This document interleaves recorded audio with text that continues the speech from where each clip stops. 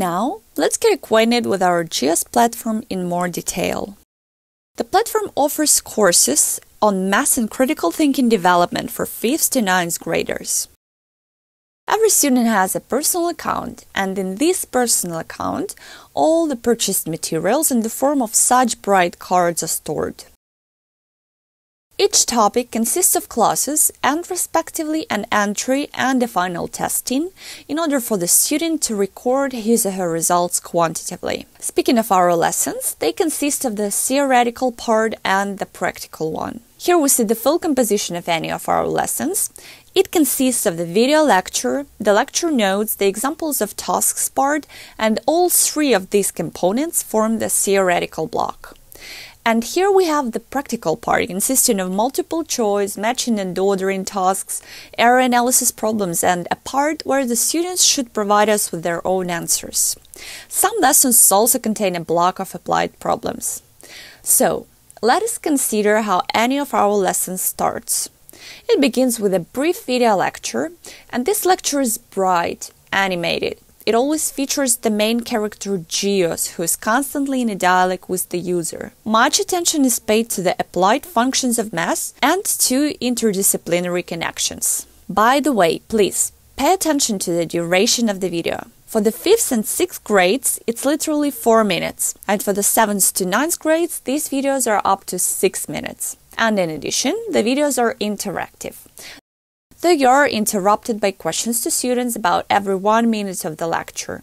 Various research has shown that exactly after this period of time, a certain decline in attention takes place.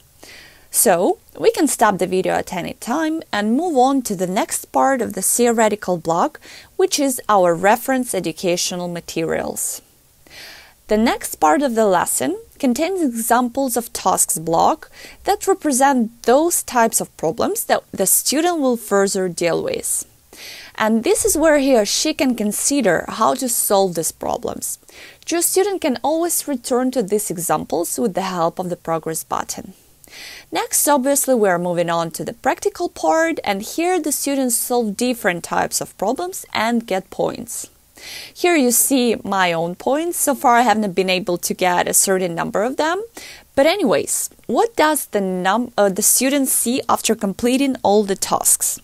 Here appears Gios, who congratulates on the ending of the lesson, and accordingly the student can look through all the statistics of the lesson.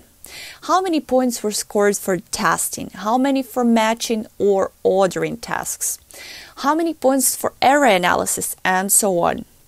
There is also an opportunity to review the lesson once again, to analyze the mistakes as well as to improve the results. The student can take the lesson again with different but still quite similar tasks. What do our students actually like about the platform? This way of learning is up to date. They collect their achievements because the platform is gamified. Just congratulate students with each new achievement. Once you have studied for 3 days in a row, or you have passed your first lesson, and even once you've got your first 100 points, you will get rewarded. In addition, students earn points on the platform, and for these points, they can buy avatars and accordingly change the way they look on the platform.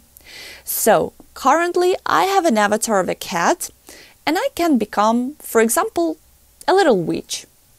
Now, I will show where it's visible and where it can be used. Here, when I'm in my personal account, we have a ranking of all users of the platform. So here we can see the top 3, the top 10, and I also see my own rank on the platform. And why do teachers like the platform? If you're interested to find out, please watch Gios' demo of the teacher's dashboard.